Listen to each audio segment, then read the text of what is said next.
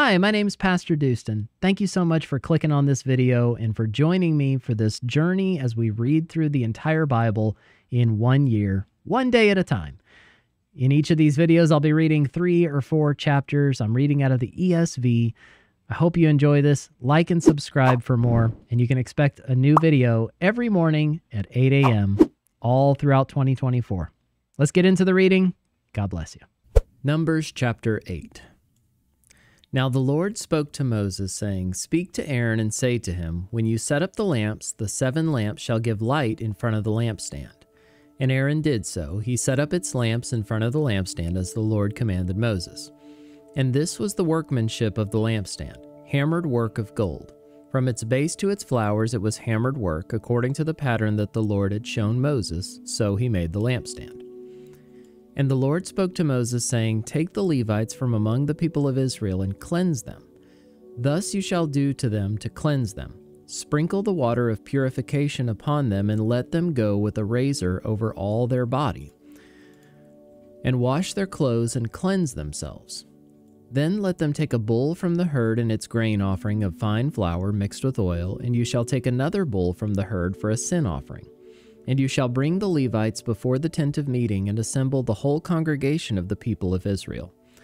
When you bring the Levites before the Lord, the people of Israel shall lay their hands on the Levites, and Aaron shall offer the Levites before the Lord as a wave offering from the people of Israel, that they may do the service of the Lord. Then the Levites shall lay their hands on the heads of the bulls, and you shall offer the one for a sin offering and the other for a burnt offering to the Lord to make atonement for the Levites. And you shall set the Levites before Aaron and his sons, and shall offer them as a wave offering to the Lord. Thus you shall separate the Levites from among the people of Israel, and the Levites shall be mine. And after that the Levites shall go in to serve at the tent of meeting, when you have cleansed them and offered them as a wave offering. For they are wholly given to me from among the people of Israel. Instead of all who open the womb, the firstborn of all the people of Israel, I have taken them for myself. For all the firstborn among the people of Israel are mine, both of man and of beast. On the day that I struck down all the firstborn in the land of Egypt, I consecrated them for myself, and I have taken the Levites instead of all the firstborn among the people of Israel. And I've given the Levites as a gift to Aaron and his sons from among the people of Israel, to do the service for the people of Israel at the tent of meeting, and to make atonement for the people of Israel, that there may be no plague among the people of Israel when the people of Israel come near the sanctuary. Thus did Moses and Aaron and all the congregation of the people of Israel to the Levites, according to all that the Lord commanded Moses concerning the Levites, the people of Israel did to them. And the Levites purified themselves from sin and washed their clothes, and Aaron offered them as a wave offering before the Lord, and Aaron made atonement for them to cleanse them. And after that the Levites went in to do their service in the tent of meeting before Aaron and his sons, as the Lord had commanded Moses concerning the Levites, so they did to them. And the Lord spoke to Moses, saying, This applies to the Levites. From 25 years old and upward they shall come to do duty in the service of the tent of meeting. And from the age of 50 years they shall withdraw from the duty of the service and serve no more. They minister to their brothers in the tent of meeting by keeping guard, but they shall do no service. Thus shall you do to the Levites in assigning their duties. Numbers chapter 9. And the Lord spoke to Moses in the wilderness of Sinai in the first month of the 2nd year after they had come out of the land of Egypt, saying, Let the people of Israel keep the Passover at its appointed time. On the 14th day of this month at twilight you shall keep it at its appointed time, according to all its statutes and all its rules you shall keep it. So Moses told the people of Israel that they should keep the Passover. And they kept the Passover in the first month on the 14th day of the month at twilight in the wilderness of Sinai, according to all that the Lord commanded Moses, so the people of Israel did. And there were certain men who were unclean through touching a dead body, so that they could not keep the Passover on that day. And they came before Moses and Aaron on that day. And those men said to him, We are unclean through touching a dead body. Why are we kept from bringing the Lord's offering at its appointed time among the people of Israel? And Moses said to them, "Wait, that I may hear what the Lord will command concerning you." The Lord spoke to Moses, saying, "Speak to the people of Israel, saying, if any one of you or your descendants is unclean through touching a dead body, or is on a long journey, he shall still keep the Passover to the Lord. In the 2nd month, on the 14th day at twilight, they shall keep it. They shall eat it with unleavened bread and bitter herbs. They shall leave none of it until the morning, nor break any of its bones, according to all the statute for the Passover. They shall keep it. But if anyone who is clean and is not on a journey fails to keep the Passover, that person shall be cut off from his people, because he did not bring the Lord's offering at its appointed time. That man shall bear his sin. And if a stranger sojourns among you and would keep the Passover to the Lord according to the statute of the Passover and according to its rule, so shall he do. You shall have one statute both for the sojourner and for the native." On the day that the tabernacle was set up, the cloud covered the tabernacle, the tent of the testimony. And at evening it was over the tabernacle like the appearance of fire until morning. So it was always. The cloud covered it by day, and the appearance of fire by night. And whenever the cloud lifted from over the tent, after that the people of Israel set out, and in the place where the cloud settled down, there the people of Israel camped. At the command of the Lord the people of Israel set out, and at the command of the Lord they camped. As long as the cloud rested over the tabernacle, they remained in camp. Even when the cloud continued over the tabernacle many days, the people of Israel kept the charge of the Lord and did not set out. Sometimes the cloud was a few days over the tabernacle, and according to the command of the Lord they remained in camp. Then according to the command of the Lord they set out. And sometimes the cloud remained from evening until morning, and when the cloud lifted in the morning they set out, or if it continued for a day and a night, when the cloud lifted they set out.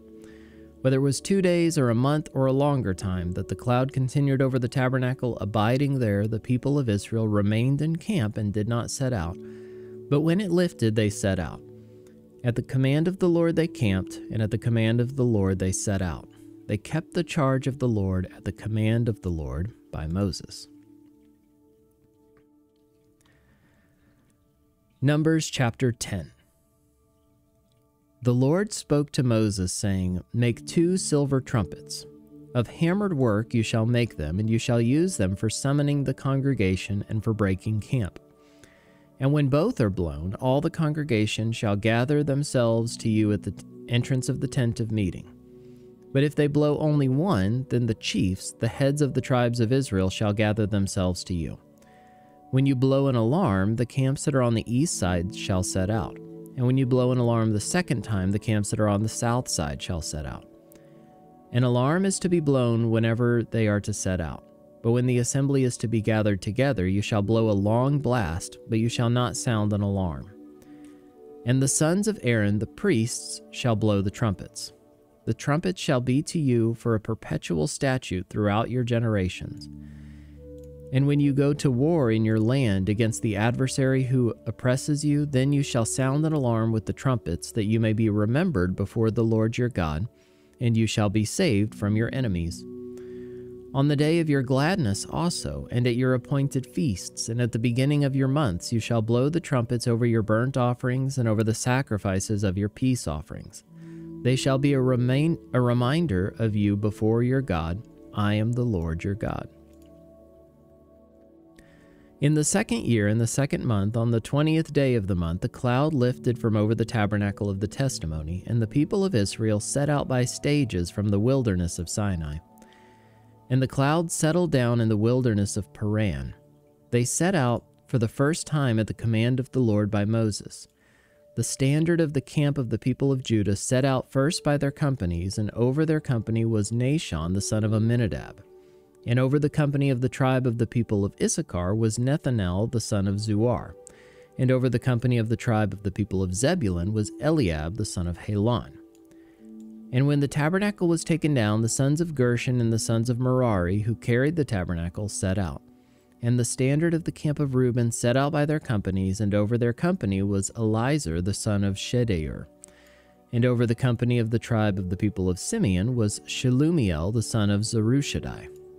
And over the company of the tribe of the people of Gad was Eliasaph the son of Deuel. Then the Kohathites set out, carrying the holy things, and the tabernacle was set up before their arrival. And the standard of the camp of the people of Ephraim set out by their companies, and over their company was Elishama the son of Ammihud.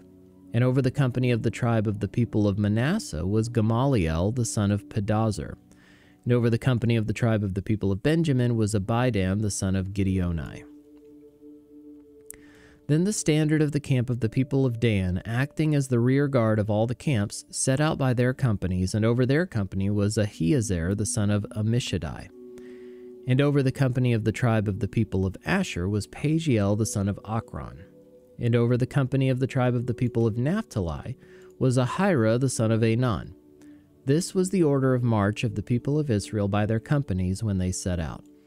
And Moses said to Hobab, the son of Reuel, the Midianite, Moses' father-in-law, "We are setting out for the place of which the Lord said, 'I will give it to you.' Come with us, and we will do good to you, for the Lord has promised good to Israel." But he said to him, "I will not go. I will depart to my own land and to my kindred." And he said, "Please do not leave us, for you know where we should camp in the wilderness, and you will serve as eyes for us. And if you do go with us, whatever good the Lord will do to us, the same will we do to you." So they set out from the mount of the Lord 3 days' journey. And the ark of the covenant of the Lord went before them 3 days' journey, to seek out a resting place for them. And the cloud of the Lord was over them by day, whenever they set out from the camp. And whenever the ark set out, Moses said, "Arise, O Lord, and let your enemies be scattered, and let those who hate you flee before you." And when it rested, he said, "Return, O Lord, to the 10,000 thousands of Israel."